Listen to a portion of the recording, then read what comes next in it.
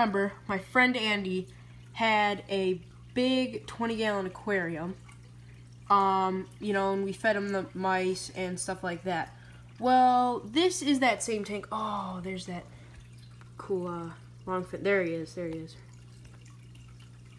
There's that big, beautiful not threadfin, longfin tetra. So this is that same tank. It is extremely murky now. I just put some food in there so the fish would come out. I don't know if you could see it. I think there's one of the tetras. There's Jimmy, always wanting to be in the shot. You can also see my phone in the shot. But this is that exact same tank. It has gotten very murky. Yeah, it's very murky now. Pretty gross. Whoa, fish fight's going on. So it looks, all those, if you remember, we also put some of the longfin tetras in there, as you can see in that shot. It looks like all of them are alive, even with this big turtle that like freaking can gobble down fish in 2 seconds. All 4 of them are alive, and also Andy added 2 little tetras. They're not neon tetras, but they don't look like neon tetras. Look at this turtle. He just follows my phone. Follows my phone. Always wants to be in the shot. Look at you, man. You hog the spotlight so bad. There's another good shot.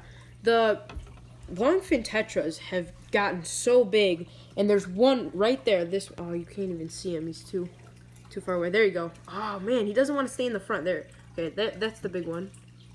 Dang it. Can't get a good shot of him. I think you saw him earlier. But that one right there has gotten so big, it just looks really good. All of the longfin tetras have gotten really large since last time.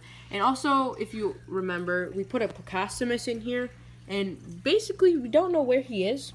But yeah, we did put one of those in here. So I just wanted to make an update video on this tank. You know, oh, there's some tiger barbs. All the tiger barbs are still alive too. So yeah. Yeah, I just want to make an update video because you guys always seem to like the videos that I do about this tank. They always get quite a bit of views. So I just figured that I would make an update on this tank.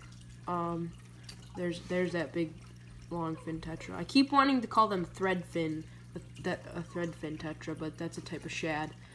There's that really big longfin tetra. But yeah, you know, like I said, you guys always like these videos, so I just wanted to make an update video on it. So yeah, make sure to like and subscribe. Andy's channel and a couple of my other friends' channels will be linked down in the description, so make sure to check out their channels. Like and subscribe, like this video, and subscribe to my channel also, and I'll see you guys next time.